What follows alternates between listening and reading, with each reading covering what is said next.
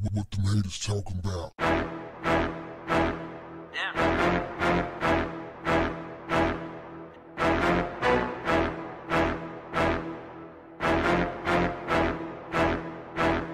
What's up, family? Atlanta Interim Police Chief Rodney Bryant conducted a press conference where he addressed protests, sick-outs, and the state of affairs with the citizens of Atlanta.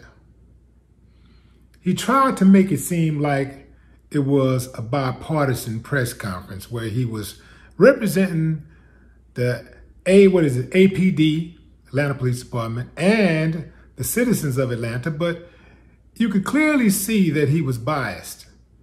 He was really swaying toward making sure that he made his point to ride for the thin blue line. He said that the primary purpose of the press conference was to address Atlanta police officers' ability to respond to 911 calls. Now, family, this is a dog whistle. This is what they do. When police departments come under attack, the first thing they do is try to instill fear in the public. Oh, without us, it's going to be anarchy. And we're just trying to do our jobs. And we're here. It's a dangerous job. First of all, police officers have one of the safest jobs in the world. It's not a dangerous job. Not when you compare it to some other jobs. Window washing is a far more dangerous job. Lumberjack is a far more dangerous occupation. Being a bus driver is a far more dangerous occupation. Far more people die just on regular jobs like landscaping. So if the police is going to be protected to such an extent, why not protect all these other people in these other professions? Nah, being a police officer is not a hell of a hard job. All they do is go around starting trouble all day long. Most of them. That's what they do. The ones who are out in the field, they target people, they profile people, they pick on people all day long. They don't like somebody, how somebody's driving, pull them over. They don't like what you look like, they pull you over, and they create the crime. Yes, that is the truth. The police patrol. They're not looking for crimes. They're looking for targets. People they can put a case on. People they can write a ticket on. It's not a difficult job. If they think it's going to be difficult, they call in backup till they get you outnumbered, and then they go in. No, it's not difficult. Police officers show up 99% of the time after a crime has already been committed. So if somebody is in a shootout, you're not going to see the police. You ever notice when the shootout is happening, the police is never around? When the person is violating you, abusing you, the police ain't there. The police comes afterwards. Usually when the police shows up, they're creating a situation. They're escalating the situation. They are charging people. You can call the police. You can call 911 for somebody breaking into your house, and they'll mess around and arrest you. They come to your house and treat you like you're the damn suspect. Might shoot you. They have actually shot people who call 911. They see you walking through your house, they pull out a gun and shoot you through the window. You open the door. You can open the door, they'll shoot you. But being a police officer is not a dangerous job. Oh, it is far more dangerous to be a rapper.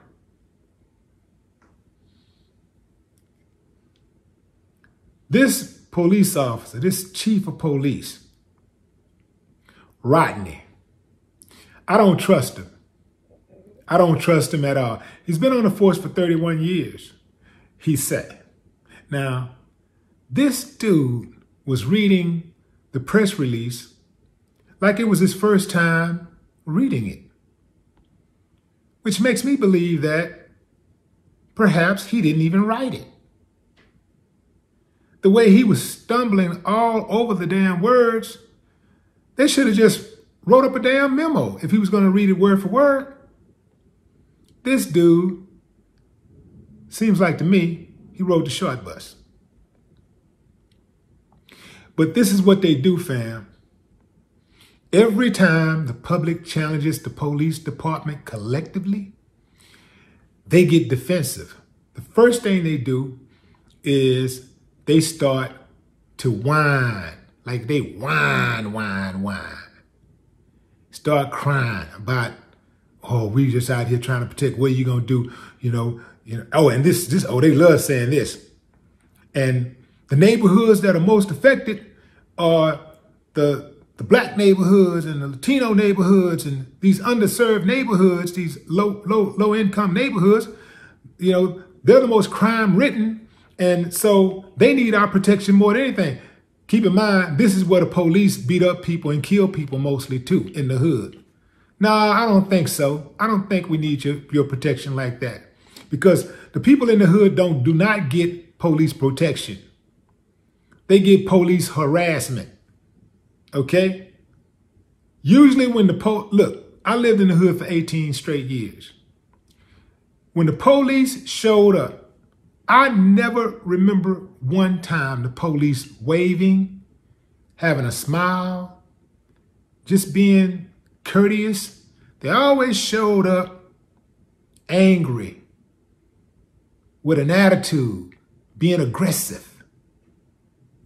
Even when somebody get killed, a body is laying on the ground. People are crying. People are in pain, hurting.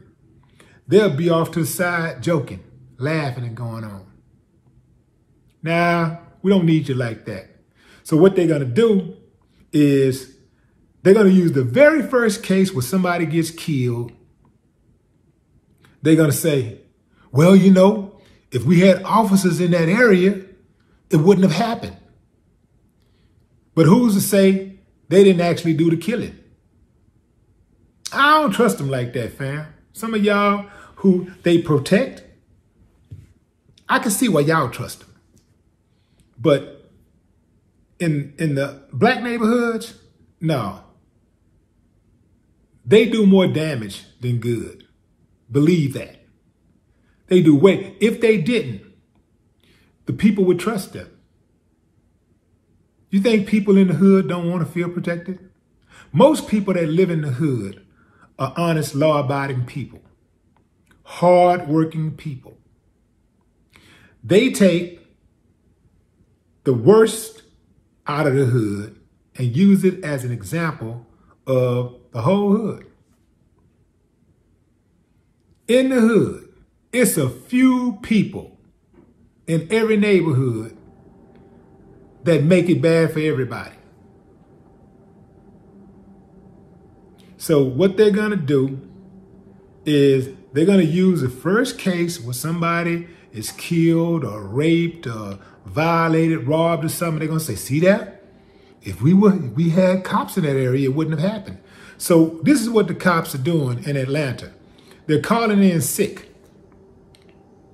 They're calling in sick so that they can put the pressure on the public to ease up off of them and not defund them. It's a hustle.